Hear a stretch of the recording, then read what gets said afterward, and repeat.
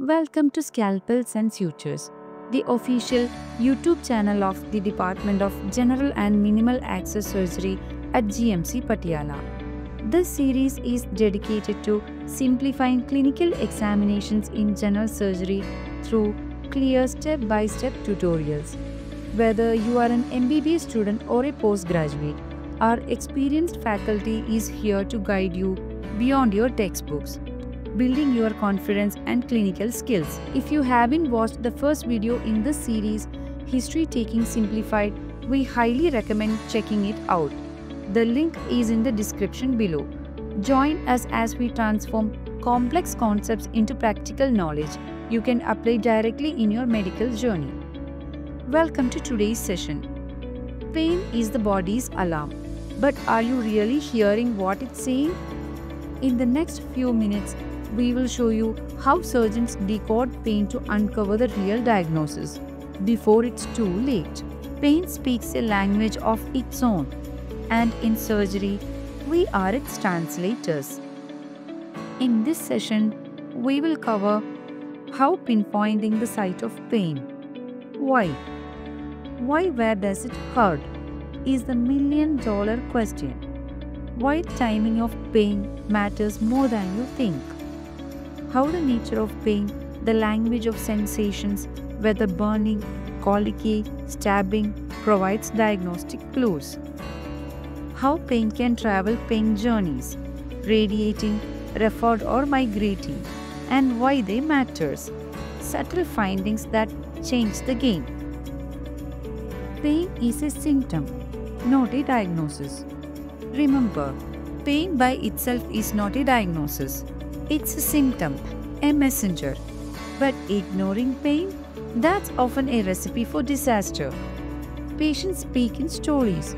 Our job is to translate their symptoms into clinical signs and eventually into a working diagnosis. Types of pain. Pain comes in many forms. Superficial pain is sharp and localized, affecting only the skin or surface tissue. It is usually easy to pinpoint. Segmental pain travels along a specific dermatome, which is an area of the skin supplied by a single spinal nerve. This type of pain can radiate or move along the nerve pathway. Deep or visceral pain is dull and vague, often harder to locate precisely. It originates from internal organs and is frequently referred to other areas of the body, making diagnosis challenging. Psychogenic pain. Psychogenic pain originates in the brain. It can mimic any other pain type. It's often associated with emotional distress, hysteria, or certain neurological lesions. The key point is, although its source is psychological, the pain for the patient is real. Taking a pain history.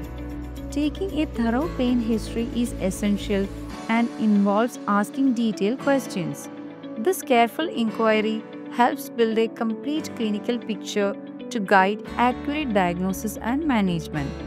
This emphasizes the comprehensive and systematic approach to pain history taking, crucial in surgical practice. What to ask to a patient presenting with pain? Where did the pain start? When did it begin? How has it progressed over time? What makes it worse or better? And are there any accompanying symptoms? Site of pain. First, location. Ask the patient to point to the exact site of pain with a fingertip. Even if the pain has shifted, the starting point is crucial to diagnosis. The key question should be, where did the pain start? For example, Meena, a 28-year-old, says pain started near her umbilicus and later moved to the right lower abdomen. That classic migration? Then think about acute appendicitis. Onset. The timing of onset can be diagnostic. Sudden pain, often due to acute events like perforation or obstruction. Gradual onset, more likely chronic or inflammatory pathology. Always ask, how did it start? This is often the most neglected yet most revealing question. It started just now after eating fatty food. Felt like someone punched my upper abdomen. Most probably biliary colic. Severity. Pain is personal and is subjective, but don't be fooled. Severe pain may be due to a minor issue, while a major pathology can sometimes present with surprisingly mild pain. Rather than using pain scale, standard textbook says you should ask these questions to the patients. Did it stop you going to work? Did it make you to go to bed? Did you use any analgesia? Did you have to call your doctors? Did it wake you up at night or stop you going to sleep? Was the pain better lying still or did it make you roll around? Remember, it's not just the intensity of pain, but its impact on daily life that truly matters. Nature of pain. Patient words matters. Burning pain. Seen in ulcers or acid reflux because acid irritates the lining. Almost everyone experienced a burning sensation, like burning in skin. Stabbing pain from perforation or myocardial infarction due to sudden tissue injury, which is sudden, sharp and short-lived. Throbbing pain as blood flow pulses with swelling, like a toothache. Shooting pain from nerve root irritation like sciatica, pain travels along the nerve. Twisting pain in torsion or volvulus, where tissue twist and blood supply is cut off. Constriction pain in angina, when the heart muscles get reduced blood flow. It encircles the relevant part and compresses it from all directions. Colicky pain in kidney or intestinal problems when muscles contract against blockage. It goes like sine wave. It feels like migrating constriction in the wall of a hollow tube that is attempting to force the contents of the tube forwards. The time gap between episodes of abdominal colic is shortest in upper small bowel obstruction and longest in large bowel obstruction, with the intervals increasing as the site moves lower in the bowel. In other words, colic occurs most frequently in upper small bowel obstruction and least frequently in large bowel obstruction. The sensation often reflects the underlying mechanism. Sometimes patients can have just a pain. In such cases, do not ask much questions to make them try to fit their description into your suggestions, which may be misleading. Pain progression patterns. Observe how pain changes. Gradual rise and fall suggest inflammatory conditions. Sudden constant pain, think about ischemia or rupture. Pain that comes in waves. Fluctuating, classic for colic. Each pattern tells its own story. Pain patterns can be begin in maximum intensity and remain at this level, or may increase steadily until it reaches a plateau, or may disappear completely between each episodes. Pain movement.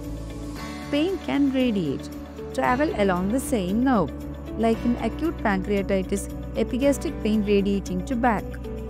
It can be referred also, felt far from the source, due to shared nerve pathways, seen in perforated duodenal ulcers. Referred pain can be felt in the tip of the shoulder due to diaphragmatic irritation. Pain can migrate too. It changes its location entirely, like an appendicitis.